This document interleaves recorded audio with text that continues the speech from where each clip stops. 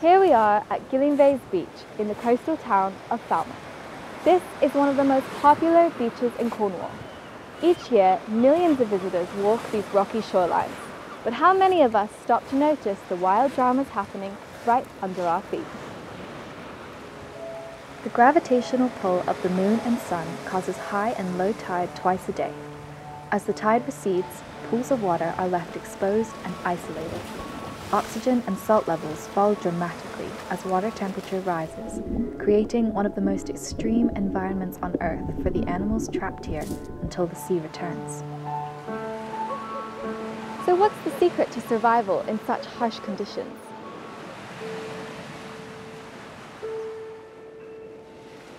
When predator and prey are trapped together like this in one tiny little pool, concealment is everything. I'm surrounded by this seaweed known as bladderwrack. It's easily identified by these small air-filled bladders. If you look closely, you might see these little sea snails known as flat periwinkles. Flat periwinkles are often found on bladderwrack, and there's a distinct reason for this. These sea snails nibble their way across different seaweeds on the shoreline in the time between the tides. They have gills and breathe dissolved oxygen underwater, but they also have the advantage of staying out in open air for long periods of time. With their smooth, rounded shell, a similar color to the seaweed, they blend in perfectly with the air bladders and hope to stay hidden from predators. But periwinkles aren't the only masters of disguise here. The common shore crab is a predator of periwinkles. They are mainly scavengers, feeding on dead animals and plants, but they will also hunt small creatures.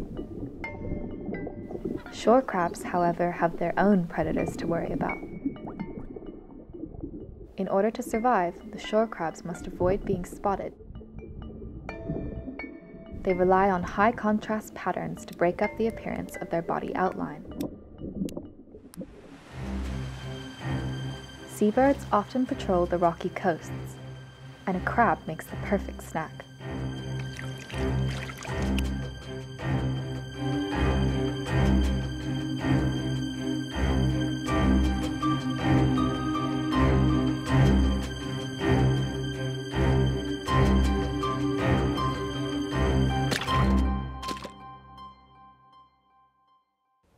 Safe for now.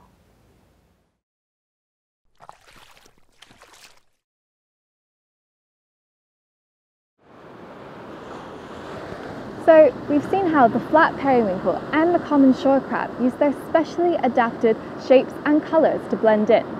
Some species, however, use a slightly different approach. Common prawns often live in groups and are a vital part of the marine food chain.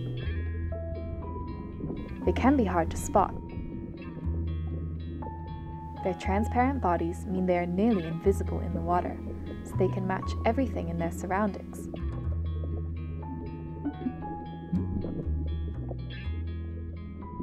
This is the common prawn's main defense against predators, like the rock goby. Sometimes, this camouflage technique means they can go completely undetected. As you can see, the art of concealment is vital for these creatures enduring such difficult conditions.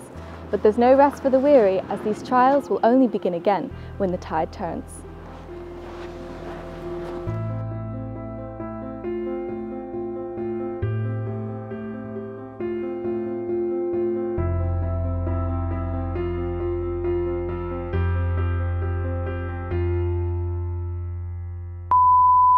In Cornwall, there's a fly just went in my eye. Of Falmouth. This is one of the visitors. Sorry. Okay. Go stand over. Bye. Sorry. I'm sorry. Start over. That was... Oh my god, do you do dance? Keep going. Go back. Oh! Camouflage. Camouflage. Camouflage. Camouflage. Camouflage. Camouflage. Camouflage. Ew. Camouflage. Oh.